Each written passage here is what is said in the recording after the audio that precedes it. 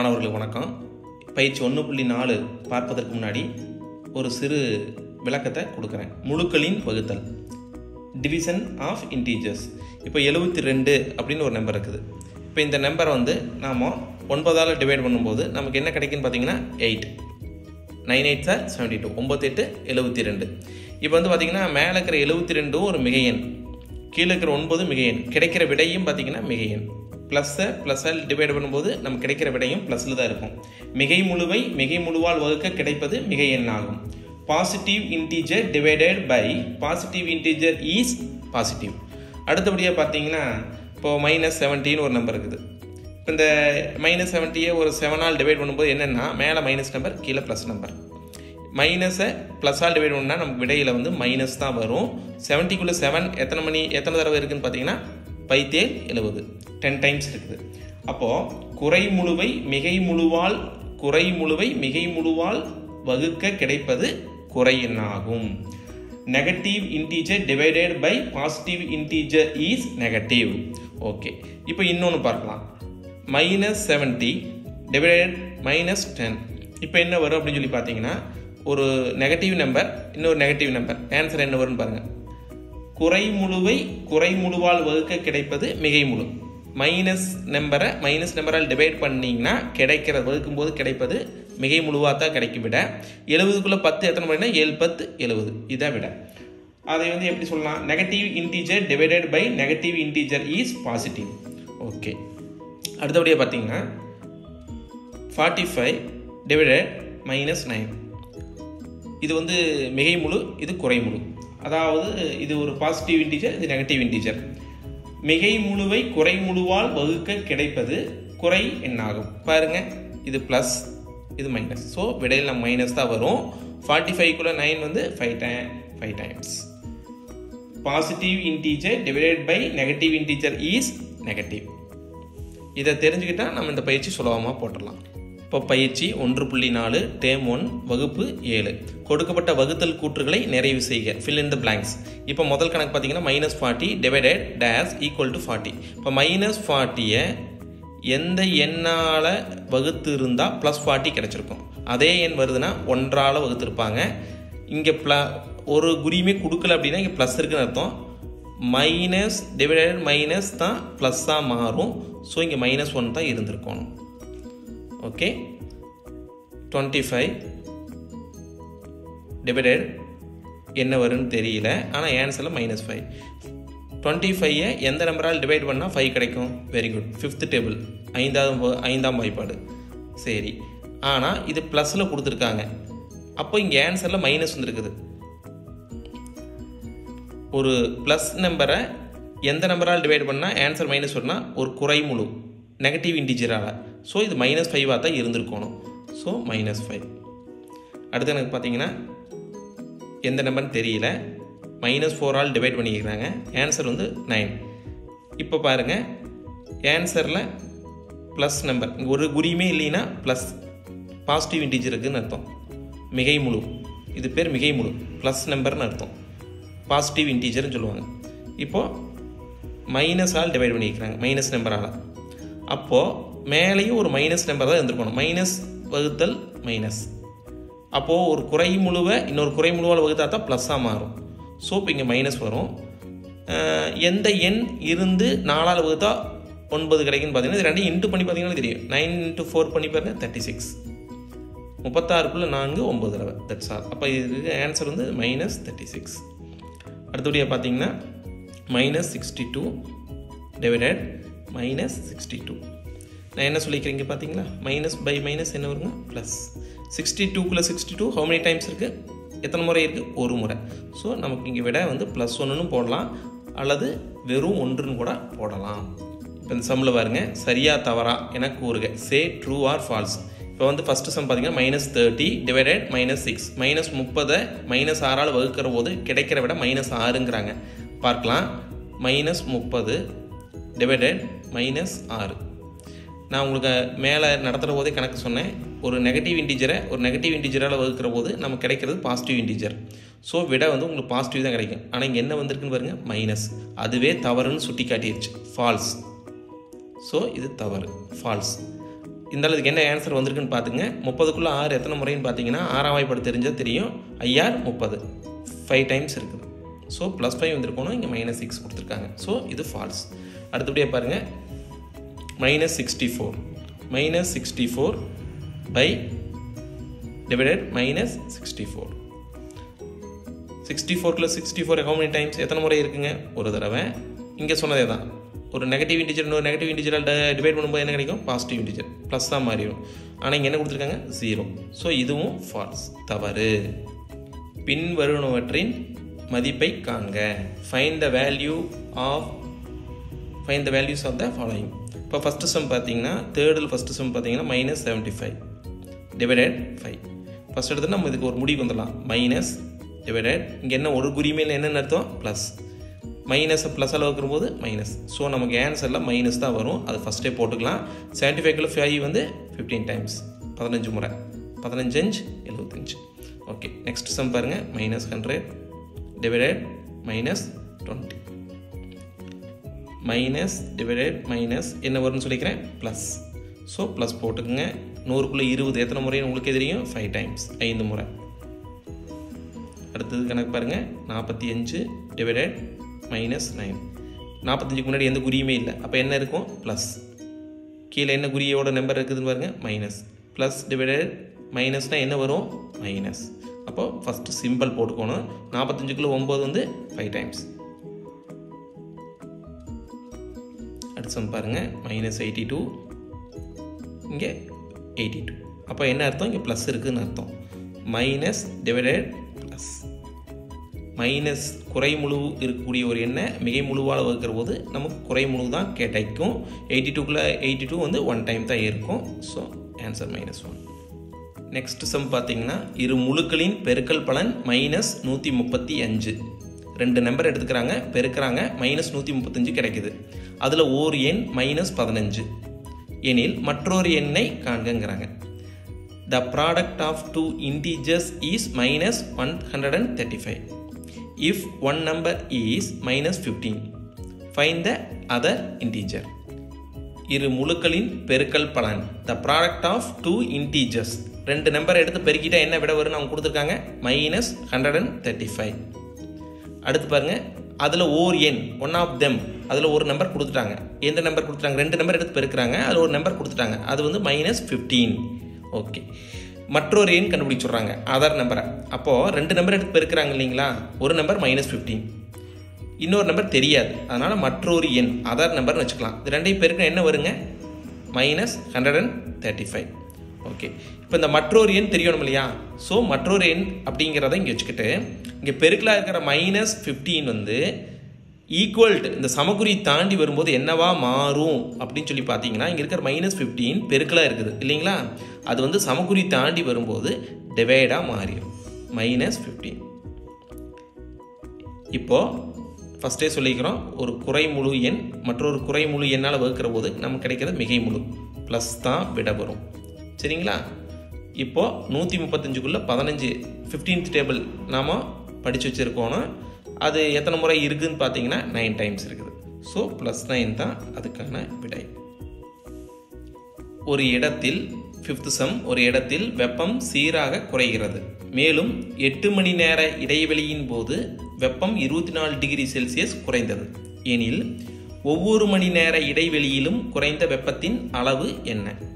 In 8 hours duration with uniform degrees in temperature, the temperature dropped 24 degree. How many degrees did the temperature drop each hour? அதாவது ஒரு இடத்துல வந்து வெப்பநிலை இருக்குது, அது குறைஞ்சிட்டே வருது.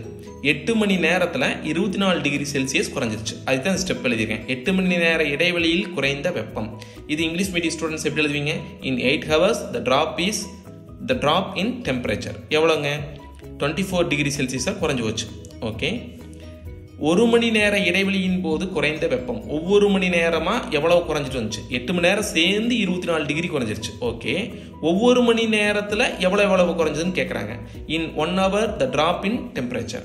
அப்போது 24 டிகிரி செல்சியஸை இந்த 8 மணி நேரம் கேப்பில் தான் 24 டிகிரி செல்சியஸ் குறைஞ்சது. So 24 divided by 8, 24 divided by 8, 24/8. இப்போது 24 எத்தனை முறை 8 இருக்குது 3 டைம்ஸ். அப்போது 3 டிகிரி, ஒரு மணி நேரத்துக்கு 3 டிகிரியாக குறைஞ்சிட்டு வந்திருக்குது. ஒவ்வொரு மணி நேரத்தில் 3 டிகிரி செல்சியஸ் வீதம் வெப்பம் குறைந்திருக்கும். இங்கிலீஷ் மீடியம் எப்படி எழுதுவீங்க? இந்த temperature dropped 3 degree Celsius every hour. ஒரு மின் தூக்கி சுரங்க வாயிற்குழியில் 5 மீட்டர் பெர் நிமிடம், அதாவது ஒரு நிமிஷத்துக்கு 5 மீட்டர் அப்படிங்கிற வீதத்தில் கீழ் நோக்கி செல்லுது. தரை மட்டத்திலிருந்து மேலே 15 மீட்டரிலிருந்து மின் தூக்கி செயல்படுகிறது. தரைமட்டம்னா தெரியும் உங்களுக்கு, கிரவுண்ட் ஃப்ளோர். எனில் -250 மீட்டர் கீழ் நோக்கி செல்ல ஆகும் நேரம் எவ்வளவுன்னு கேட்குறாங்க. அதாவது தரையிலிருந்து -250 மீட்டர் கீழே போகணும். ஒரு லிஃப்ட் இருக்குது.